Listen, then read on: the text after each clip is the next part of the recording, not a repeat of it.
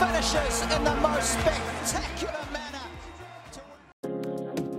There's currently no player 18 or younger in the top 100 of the ATP rankings. But Next Gen ATP Italian sensation Jannik Sinner is on the cusp of breaking through. Incredibly, just 5 years ago, his main focus wasn't even tennis.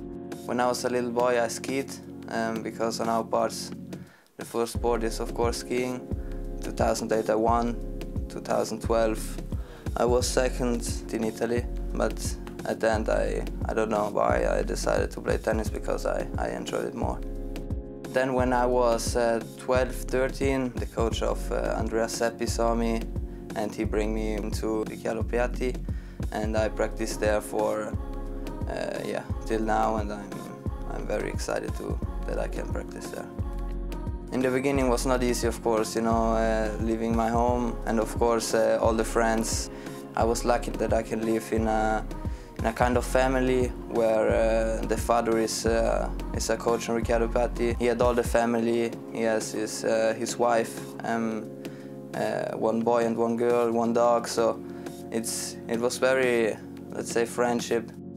World-renowned coach Riccardo Piatti, who worked with Novak Djokovic and currently coaches world number 15 Borna Coric, took Jannik into the bosom of his family and quickly realized he was working with a special talent. Jannik is a young kid coming.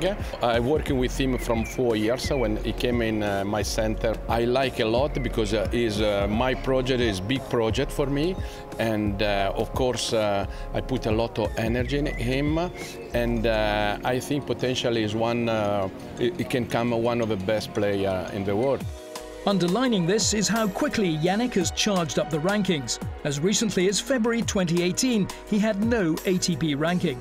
Today, the 18-year-old is knocking on the door of the top 100 as its youngest player. His first of 2 ATP Challenger Tour titles so far this year came on home soil. On the court, I felt very good, and I think I had the level already before.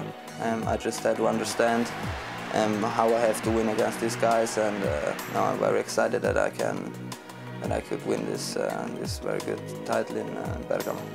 2019 also saw him earn his first ATP Masters 1000 win in Rome against the American Steve Johnson. But it was the loss that followed in the next round he appreciated the most.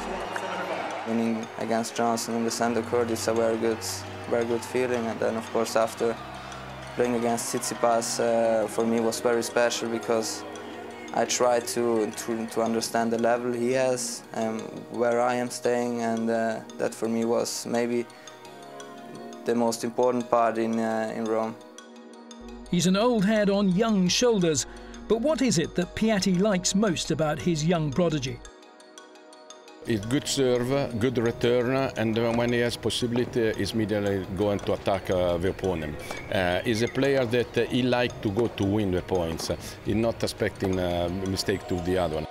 Jannik was handed a wild card to the Next Gen ATP Finals and is relishing the opportunity to play in Milan. If I qualify this year, it will mean that I played a very good season. So let's hope that I can qualify this year. Jannik is part of a renaissance in men's Italian tennis, with countrymen Fabio Fognini and Matteo Berrettini leading the charge. For Italy now, it's a big moment in tennis. Let's say there's a lot of movement, even in 2021, the ATP Finals in Turin. So I'm very excited to be part of this, and I'm even excited that I can learn from them, and yeah, let's see what will happen.